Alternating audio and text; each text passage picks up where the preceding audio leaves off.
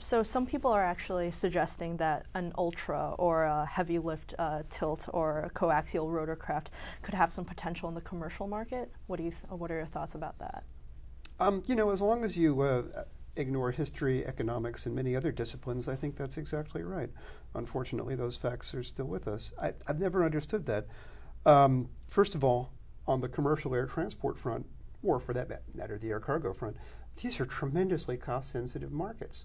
And there's really not a problem with airports for the most part. Now, where there is a problem with airports are places you really can't get to anyway. Yes, it would be great to lift a turbine to Siberia or what have you, but a rotorcraft isn't going to be doing that. So I just don't understand the economics for that at all. You know, you look at the history of heavy lift rotorcraft in general, and yes, you know, there were some S-61s sold, no CH-53s, some CH-47s, a tiny handful, usually used. That's a very small market. Most of the market for big rotorcraft is offshore.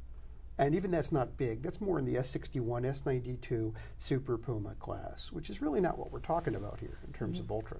Yep. But also some people are think that it's very unlikely that the private markets would like fund this kind of development. Do you think that's the case, or do you see any promise there?